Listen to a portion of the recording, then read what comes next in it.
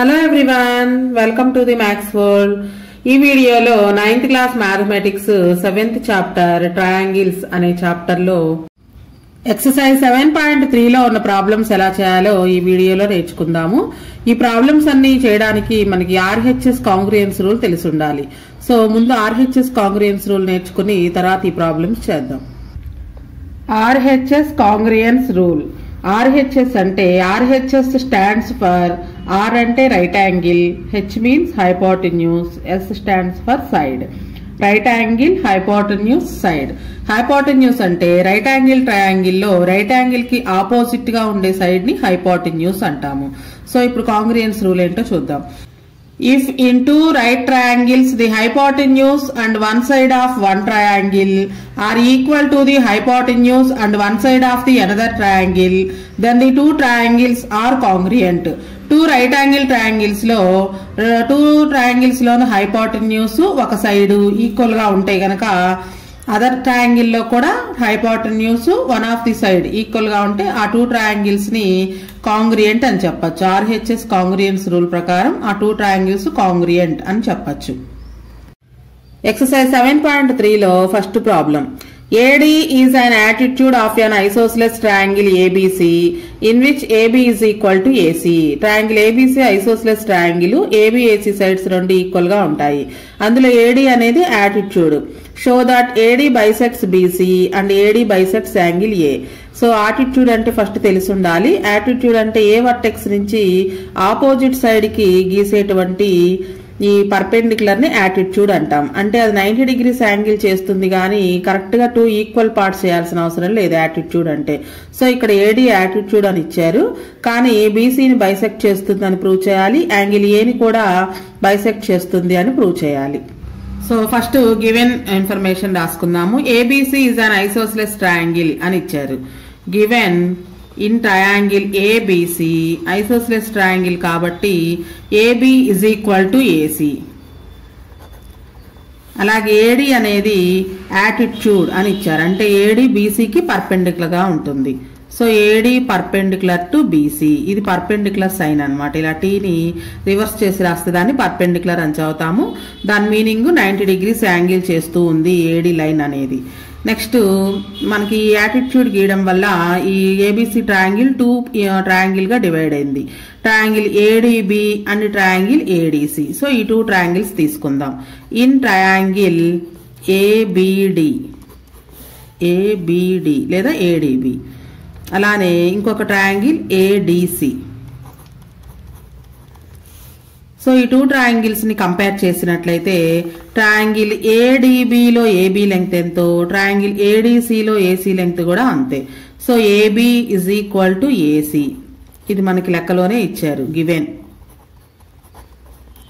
అలానే two triangles loan length of AD equal. In triangle ADB AD length, in triangle ఏడిసి length of AD, ఈ two equal. AD is equal to AD, common side.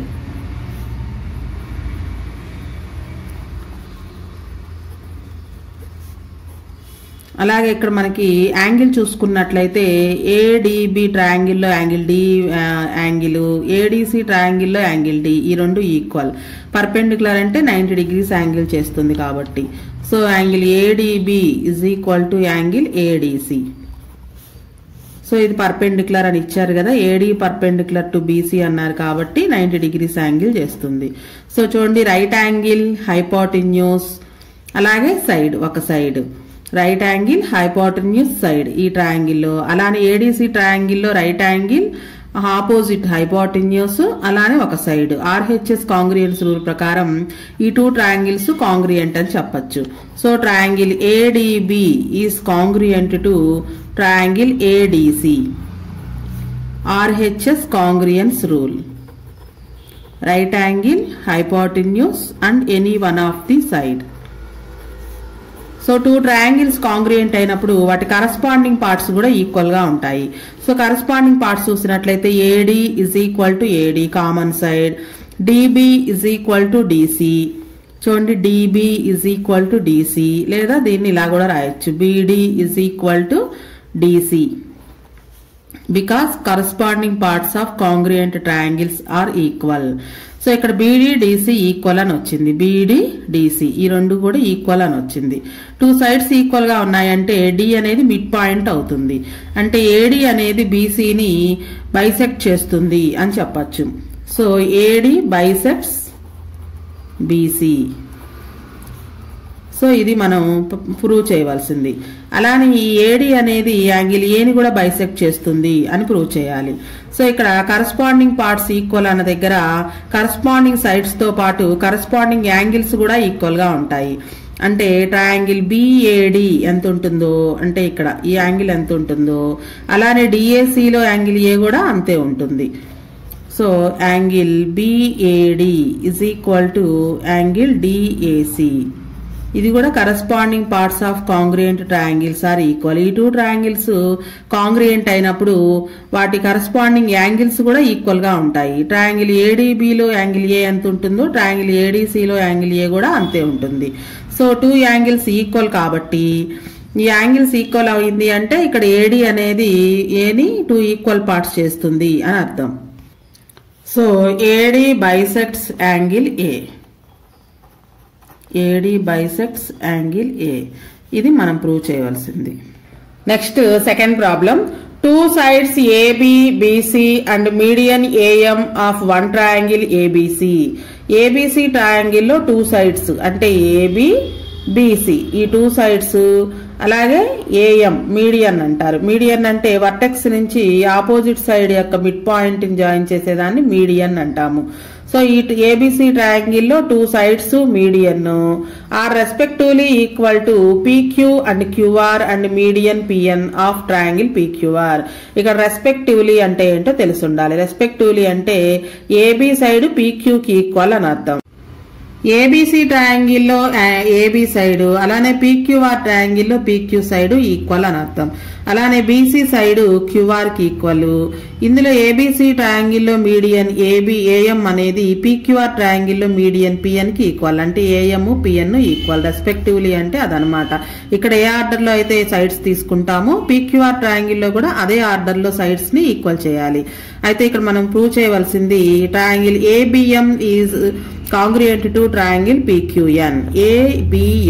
ABM అంటే ఈ triangle పీక్యూఎన్ ఈ triangle equal congruent అని prove చేయాలి. అలానే triangle ABC is congruent to triangle PQR. Total triangle పెద్ద triangles కూడా equal అని ప్రూవ్ చేయాలి. First given రాసుకుందాము. టూ ట్రయాంగిల్స్ లోను ఏమేమి ఈక్వల్ గా రాసుకుందాం. Given AB is equal to PQ. AB PQ equal అని ఇచ్చారు. అలానే BC is equal to QR. Next AM is equal to PN. ఇవి మనకిచ్చింది. సో ఇప్పుడు మనం ఏ ట్రయాంగిల్స్ కాంగ్రియంట్ అని ప్రూవ్ చేయాలో ఆ టూ ట్రయాంగిల్స్ తీసుకుందాం. ఇన్ ట్రయాంగిల్ ఏబిఎం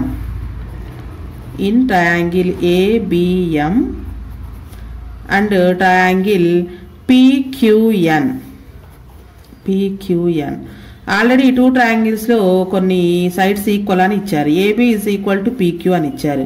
ఈ ట్రయాంగిల్ లో ఏబి ఎంతో ఈ ట్రయాంగిల్ లో పీక్యూ కూడా అంతే. So AB is equal to PQ. Next AM is equal to PN. అలానే బిఎం క్యూఎన్ కూడా equal. BM is equal to QN. ఇది ఎలా వచ్చింది, ఇది ఈక్వల్ అని ఎలా చెప్పగలము అంటే, so BC is equal to QR అనుకున్నాం కదా. సో ఇక్కడ బీసీని హాఫ్ చేస్తే క్యూఆర్ ని కూడా హాఫ్, అంటే రెండింటిని కూడా 2 తో డివైడ్ చేసాం. టూ సైడ్స్ ఈక్వల్ కాబట్టి వాటిని 2 తో డివైడ్ చేస్తే వచ్చే ఆన్సర్స్ కూడా ఈక్వల్ గా ఉంటాయి. బీసీ బై 2 అంటే బీసీలో హాఫ్. ఇది ఏఎం మీడియన్ కాబట్టి బీసీని 2 ఈక్వల్ పార్ట్స్ గా డివైడ్ చేస్తుంది. అంటే length of BM length of CM equal. So బీసీలో హాఫ్ అంటే దీన్ని బిఎం అని రాసుకోవచ్చు. ఇజ్ ఈక్వల్ టు ఇక్కడ కూడా క్యూఆర్ బై 2 అంటే ఈ పిఎన్ అనేది మీడియన్ కాబట్టి పిఎన్ అనేది క్యూఆర్ ని 2 ఈక్వల్ పార్ట్ గా డివైడ్ చేస్తుంది. So QN length of QN length of NR equal. So QR లో హాఫ్ అంటే దీన్ని క్యూఎన్ అని రాసుకోవచ్చు. సో దీని ప్రకారం BM is equal to QN. So 2 triangles loan 3 sides equal గా ఉన్నాయి.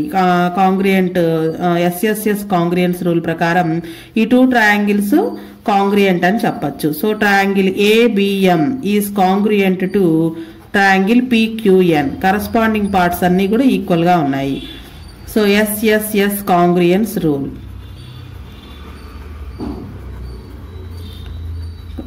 ఎస్ఎస్ఎస్ కాంగ్రియన్స్ రూల్ ప్రకారం ఈ 2 ట్రయాంగిల్స్ కాంగ్రియంట్ అని ప్రూవ్ చేసాం. అలానే సెకండ్ వన్ ఉంది, ట్రయాంగిల్ ఏబిసి ట్రయాంగిల్ పిక్యూఆర్. ఈ 2 కూడా కాంగ్రియంట్ అని ప్రూవ్ చేయాలి. సో ఆ 2 ట్రయాంగిల్స్ తీసుకుందాం. In triangle ABC and triangle PQR. ఈ 2 ట్రయాంగిల్స్ లోను ఆల్రెడీ ఏబి పిక్యూ ఈక్వల్ అని ఇచ్చారు. అలానే BC is equal to QR, ఇది కూడా మనకి ప్రాబ్లంలోనే ఇచ్చారు. తర్వాత angle ABC is equal to angle పిక్యూఎన్. So ఇది ఎలా రాసామంటే ఈ 2 ట్రయాంగిల్స్ ఈక్వల్ కాబట్టి చూడండి, corresponding parts of congruent triangles are equal అనే పాయింట్ ప్రకారం యాంగిల్ బి దగ్గర ఎంత ఉంటుందో యాంగిల్ క్యూ దగ్గర కూడా అంతే ఉంటుంది. So angle ABC is equal to angle పిక్యూఎన్. CPCT of triangle ABM is congruent to triangle పిక్యూఎన్. మనం ఆల్రెడీ ప్రూవ్ చేసినటువంటి ఈ 2 కాంగ్రియంట్ ట్రయాంగిల్స్ లోను కరస్పాండింగ్ పార్ట్స్ అన్నమాట ఇవి. సో ఎస్ఎస్ఏ కాంగ్రియంసీ రూల్ ప్రకారం ఈ 2 ట్రయాంగిల్స్ కూడా congruent. Triangle ABC is congruent to triangle PQR. SAs 2 sides angle. SAs congruence rule ప్రకారం triangle ABC is congruent to triangle PQR. Next, third problem. BE and CF are 2 equal attitudes of a triangle ABC. Using RHS congruence rule, prove that the triangle ABC is isosceles. ABC triangle లో 2 attitudes ఉన్నాయి. B నుంచి E కి ఒకటి, C నుంచి F కి ఒకటి. attitudes 2 ఉన్నాయి. అయితే RHS congruence rule యూజ్ చేసి triangle ABC అనేది isosceles అని ప్రూవ్ చేయాలి. 2 సైడ్స్ ఈక్వల్ గా ఉంటే గనక ఆ ట్రయాంగిల్ ని ఐసోస్లెస్ ట్రయాంగిల్ అంటారు. సో ఈ ప్రాబ్లం కి ఫిగర్ ఇలా గీసుకోవాలి. ట్రయాంగిల్ ఏబిసిలో బి నుంచి ఈకి, ఇది బిఈ అనేది ఒక యాటిట్యూడ్, సిఎఫ్ అనేది ఒక యాటిట్యూడ్ అవుతుంది. ఈ 2 ఈక్వల్ అని ఇచ్చారు. BE and CF are 2 equal attitudes of triangle ABC. So first అది రాసుకుందాం. Given in triangle ABC BE is equal to CF. So ఇప్పుడు మనం ఏబిసి అనేది ఐసోస్లెస్ ట్రయాంగిల్ అని ప్రూవ్ చేయాలి. సో ఇక్కడ మనం కనిపిస్తున్న ఈ 2 ట్రయాంగిల్స్ తీసుకుని ఫస్ట్ ఈ 2 ట్రయాంగిల్స్ కాంగ్రియంట్ అని ప్రూవ్ చేద్దాం. ట్రయాంగిల్ బిసిఈ ఈ ట్రయాంగిల్ సిబిఎఫ్ ఈ 2 ట్రయాంగిల్స్ తీసుకుందాం. In triangle BCE comma triangle CBF ఈ 2 ట్రయాంగిల్స్ ని కంపేర్ చేసుకున్నట్లయితే 2 ట్రయాంగిల్స్ లోను బీసీ సైడ్ అనేది common. BC is equal to BC, రెండిటికి కామన్ సైడ్, ఇది కామన్ సైడ్. అలానే ఇన్ ట్రయాంగిల్ బీసీఈలో బిఈ లెంగ్త్ ఎంతో, సిబిఎఫ్ లో సిఎఫ్ లెంగ్త్ కూడా అంతే. BE is equal to CF అని ప్రాబ్లంలోనే ఇచ్చారు మనకి. BE is equal to CF, ఇది గివెన్. నెక్స్ట్ 2 ట్రయాంగిల్స్ లోను 90 డిగ్రీస్ యాంగిల్ ఉంది. యాంగిల్ ఈ దగ్గర యాంగిల్ ఎఫ్ దగ్గర రెండింటి దగ్గర 90 డిగ్రీస్ యాంగిల్ ఉంది. So angle BEC is equal to angle సిఎఫ్బి is equal to 2 90 degrees. So RHS congruence rule, RHS అంటే right angle, అలానే రైట్ యాంగిల్ కి ఆపోజిట్ గా ఉండే hypotenuse any one of the side అంటే బిఈ ఈక్వల్. అలానే ఈ triangle లో సిఎఫ్ ఇది రైట్ యాంగిల్, దీనికి ఆపోజిట్ గా ఉండే హైపోటెన్యూస్ అలానే సిఎఫ్. ఆర్హెచ్ఎస్ కాంగ్రియన్సీ రూల్ ప్రకారం ఈ 2 ట్రయాంగిల్స్ కాంగ్రియంట్ అని చెప్పొచ్చు. Triangle BCE is congruent to triangle CBF. RHS congruence rule.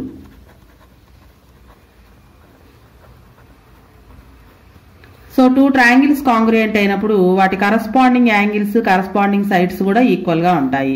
So angle B angle C కూడా ఈక్వల్. ఈబిసి బి దగ్గర ఎంత యాంగిల్ ఉంటుందో యాంగిల్ సి దగ్గర కూడా అంతే ఉంటుంది. So angle ఈబిసి is equal to angle ఎఫ్సిబి. CPCT corresponding parts of congruent triangles are equal. Corresponding angles equal. So two angles equal గా ఉన్నప్పుడు వాటికి ఆపోజిట్ గా ఉండే సైడ్స్ కూడా ఈక్వల్ గా ఉంటాయి. యాంగిల్ బి కి ఆపోజిట్ గా ఉండే ఏసీ సైడ్, యాంగిల్ సి కి ఆపోజిట్ గా ఉండే ఏబి సైడ్, ఈ టూ సైడ్స్ కూడా ఈక్వల్ గా ఉంటాయి. So AB is equal to AC because sides opposite to equal angles.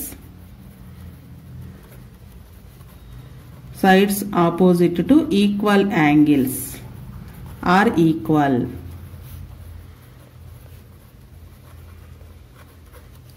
So B side కి బి యాంగిల్ కి ఆపోజిట్ గా ఉండే ఏసీ సైడ్, సి యాంగిల్ కి ఆపోజిట్ గా ఉండేటువంటి ఏబి సైడ్, ఈ two equal. Two sides equal అయినప్పుడు ఏబిసి అనే ట్రయాంగిల్ ఐసోస్లెస్ అవుతుంది. So triangle ABC is an isosceles triangle. మనం ప్రూవ్ చేయవలసింది కూడా ఇదే.